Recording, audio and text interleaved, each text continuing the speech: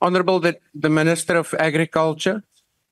Thank you very much, House Chairperson, and thank you very much to the Honourable Hadebe for the question. Obviously, there's a lot more we have to do to ensure the upskilling of women and the greater participation of women in agriculture. But as part of its transformation trajectory, the Department of Agriculture has introduced measures to empower and mainstream designated groups, including women, in the sector.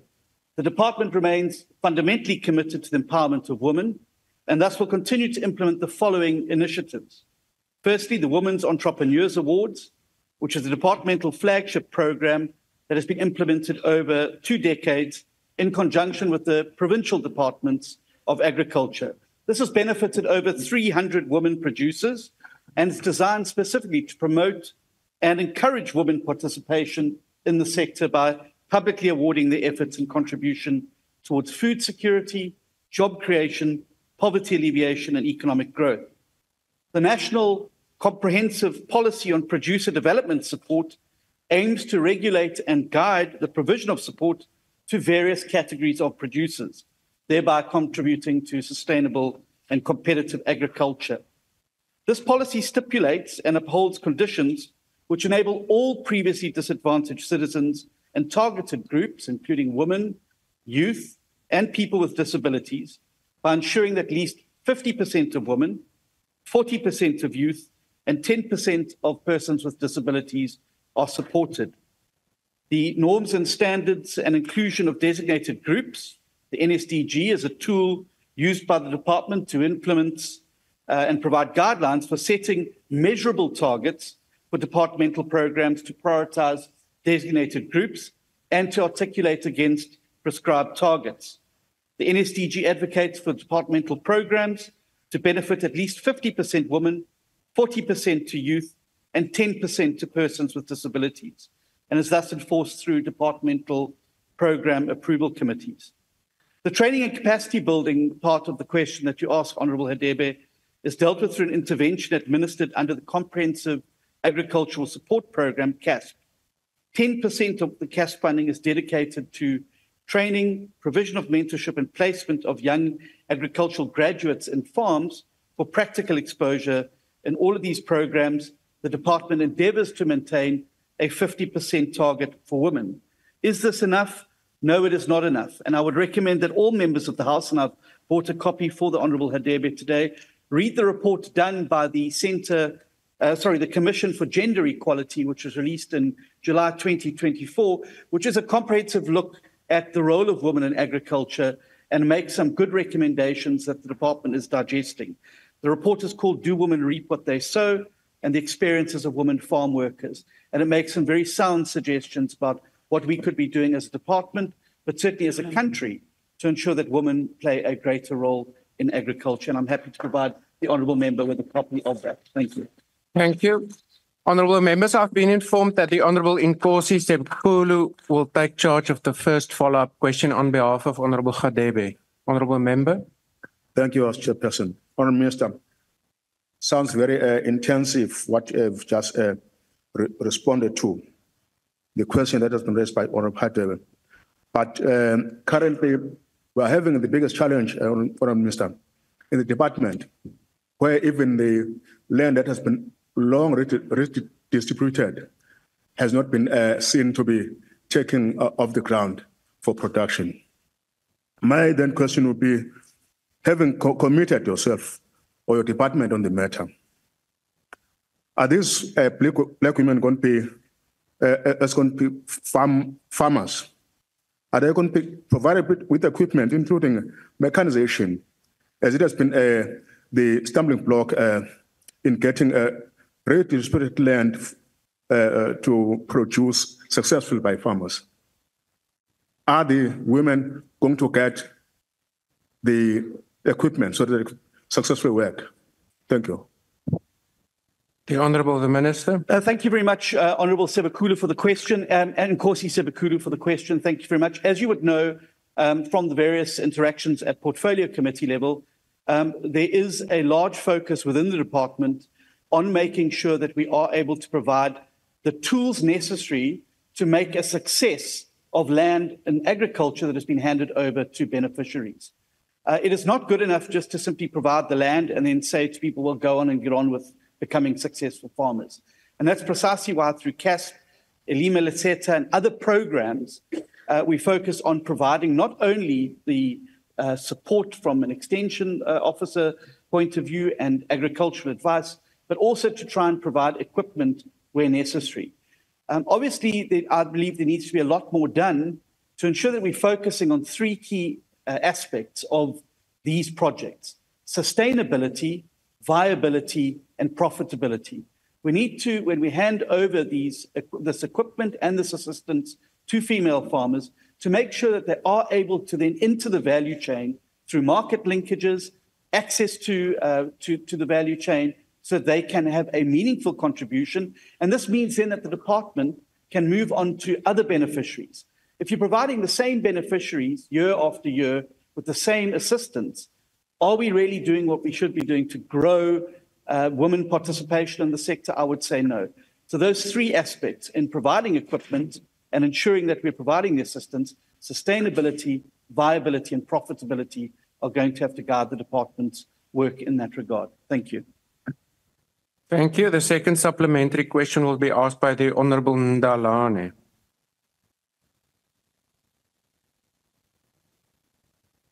Thank you, Honourable House Chair. The growth in agriculture is considered to be generally more effective in reducing poverty than an equivalent amount of growth generated outside of agriculture. Considering that the vast majority of the poor who are also food insecure are people located in rural areas with poor investment and infrastructure, what measures will the department be introducing to invest in infrastructure in communal land and rural farming areas to address the uneven development in the sector? I thank you, House Chairperson. The Honourable Minister. Thank you. An excellent question from the Honourable Ndalane. Thank you very much for that. What we've got to do is make sure that when we are investing in areas, we're investing in infrastructure that is going to actually be catalytic. Far too many times we go in with projects that look really good on paper, but are not really making a big impact on the ground there. And it is something that we're going to have to focus on.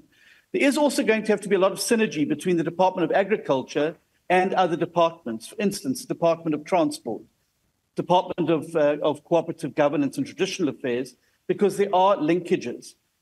Farmers need to be able to get their products, whether they're small or large farmers, to markets. They need to be able to get them to places where they can sell them. But they can't do that with impassable roads and other obstacles that currently inhibit them being able to do so.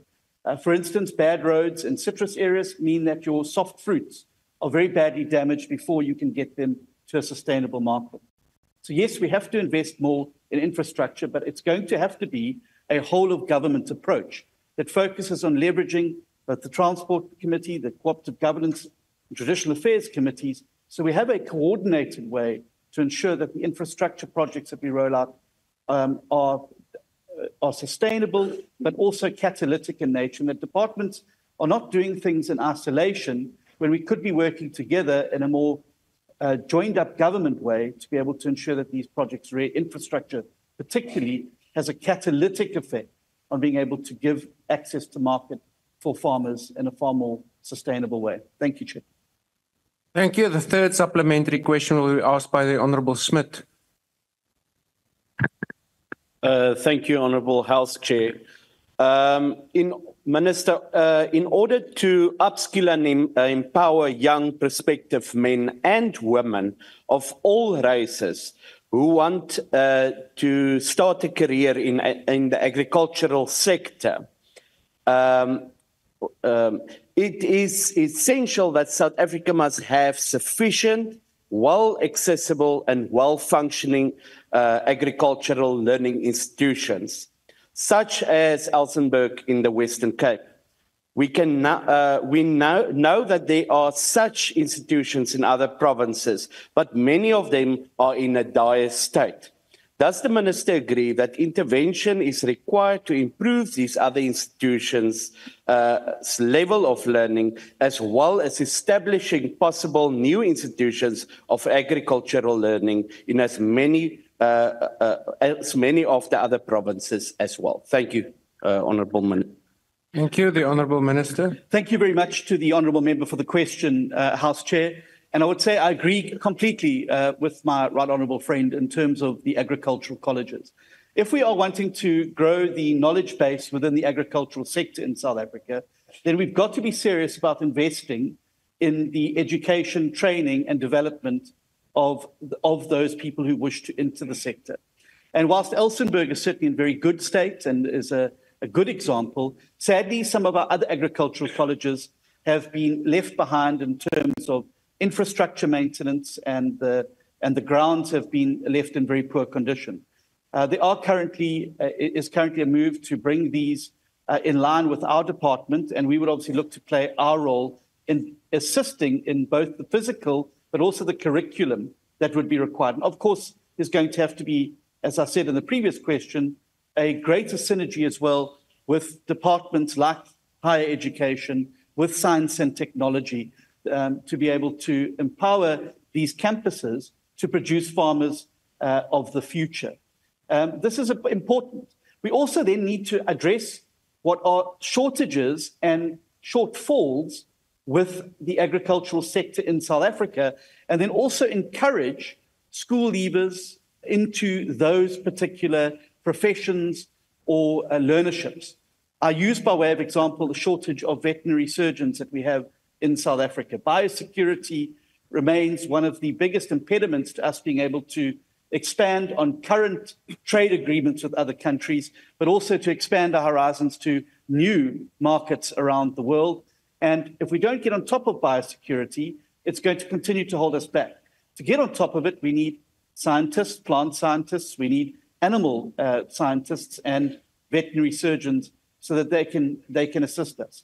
I'm very proud to say we have already announced as a department the creation of a new veterinary services campus at another university. We're hoping to make some announcements about others. Thank you. But we have to focus on creating and protecting the farmers of the future. Thank you. The last supplementary question will be asked by the Honourable Ghana. Minister, the agricultural sector has a broad-based Black Economic Empowerment Sector Code.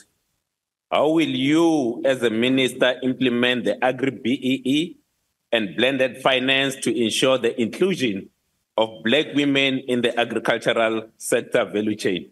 Thank you. The Honourable Minister. Thank you very much, House Chair, and thanks to the Honourable Ghana for the question.